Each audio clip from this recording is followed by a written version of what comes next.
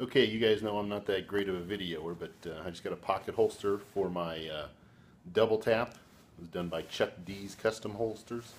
It's a Kydex. And we'll do a safety check for everybody. Gun is empty for all you there that worry about that. Slides right in. We made this just like I wanted it, with a point there and a point there of articulation to grab onto the pocket. Goes right in.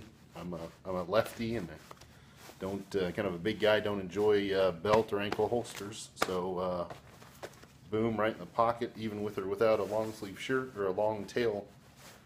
You barely, you print when you bend up a little bit, but it looks like a wallet, and comes right out like that. So let me show you it in detail here in just a second.